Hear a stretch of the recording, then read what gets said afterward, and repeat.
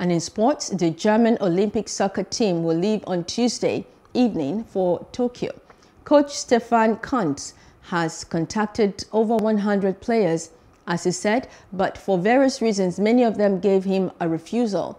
Mostly it was the closeness to the Euros, in which Germany intended to much further than it did, with only 18 instead of the 22 players. Kunt's team still aims to do well in the Olympics. Besides the many newcomers, amongst them, 7 on the 21 European champions are also old hands like Max Kruse, the Maximilian Arnold. There are 16 nations competing in the MEX tournament. Hello, hope you enjoyed the news. Please do subscribe to our YouTube channel and don't forget to hit the notification button so you get notified about fresh news updates.